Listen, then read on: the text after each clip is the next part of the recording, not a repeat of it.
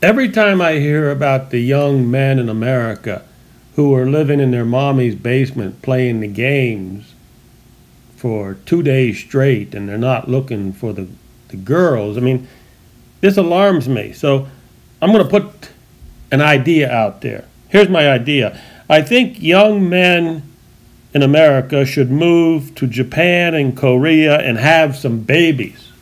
Yeah, it's so important that I'm going to say it again. If you're a young man out there and it's some sort of miracle and you see this video, I think you should move to Japan or South Korea and have some babies. Now, where did I get this idea? I mean, look at America. America, they're having over almost 4 million babies a year in America. And we know that that's not us white guys. Us white guys are not having 4 million babies a year in America. We know who's having babies in America, and it ain't us white guys, okay? So if you're a liberal left commie, go ahead and leave a negative comment. It won't bother me. Now look down there at Mexico. Mexico's they're having 1.8 million babies a year. In Mexico, it's a smaller country than us. They're almost having 2 million babies a year. They're not having any problem down in Mexico, okay? Don't go, if you're a young white guy in America, don't go to Mexico, because the Mexican boys are having no problems bending the senoritas over the kitchen table and yelling, yee-haw, yeah, yee-haw. Yeah, the Mexicans, they're not having any problems down there having babies. But here's where they're having problems having babies. They're having problems having babies in Japan and South Korea. What's there? South Korea, they're only having 260,000 babies. And you've heard all the stories, and I've heard the stories too.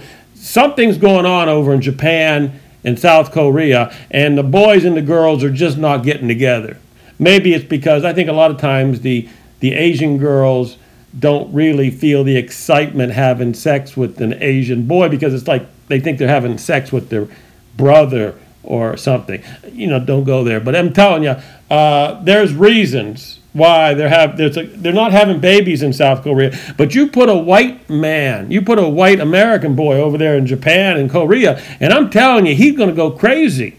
And those girls are going to jump on him. The birth rate's going to go up. I think I got something here, okay? I know the YouTube executives don't like me and everything, but hell, I think I got something here. So Japan is down to 758,000 babies born in 2023. That's the lowest number ever in Japan. Again, 758,000. Now, 50 years ago, they had 2.1 million babies born 50 years ago. But I want to compare Japan to other countries, because I know over here in Europe, they're having low birth rates in Europe. Look at these are low. These are all under Japan. Italy 400. Germany is a little bit above Japan. So Japan at 758, Germany at 761. So out of all the European countries, okay, UK is doing pretty good too. Well, no, but UK is under. So the major country in Europe is Germany with 761. It beats Japan. Australia was 300, I believe. Over here in Colombia, just a little below Japan, 7. So this is a problem all over the world, except for in America. Canada's low at 376. America is basically a third world shithole. So you're going to have lots of babies in a third world country the size of America. Now, there are some countries over here beating Japan in this Asia, South Asia, Myanmar, Thailand. Thailand's a little under. Myanmar's over. Thailand's a little under Japan, but Vietnam is 1.4, and I think the Philippines is doing. The Philippines is where's the Philippines? The Philippines is 2.4 million. So anyhow, we won't go into this too much. Russia is 1.3. And South Africa has a lot of babies, over 1 million. Brazil, definitely going to have a lot of babies in Brazil. There are a lot of hot mamas in Brazil, almost 3 million in Brazil. Argentina, see, this is the thing. Argentina, European country. Most of the people in Argentina are going to be like from Italy, Spain, Germany. So basically, if you don't know, Argentina is a European country. That's what their population is. Look at the birth. The birth rate is below Japan. Over in Brazil, where there's a lot of hot mamas, 3 million. So this is what the world's coming to.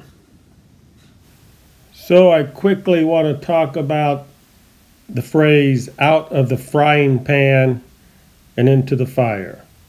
Jumping out of the frying pan and into the fire. Because a couple just recently left California and moved to Mexico. I sort of question the reasoning on this. Here it is. A husband of American killed by Mexican cartel says they fled Los Angeles over crime. Now, this doesn't make sense to me. And the headline underneath there, Jared Kushner, he doesn't make sense to me either.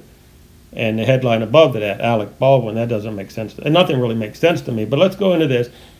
It does not make sense to leave California because you fear crime in California. Now, crime has gone up everywhere in America, but there's 15 million Latinos in California now, and 15 million in California.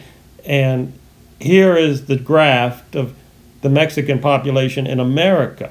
It has gone dramatically up. So I can imagine, I know why people are scared of crime. Look at the graph. You've got a lot of illegals coming into the country. And going back to 1950, 1960, 1970, look at the chart, how low it was. America was a safer place in 1930, 1940, blah, blah, blah. Anyhow, my whole point is it doesn't make sense to leave Texas or California or Arizona or Nevada and say, okay, I'm going to go to Mexico because it'll be safer down there. That does not make sense to me.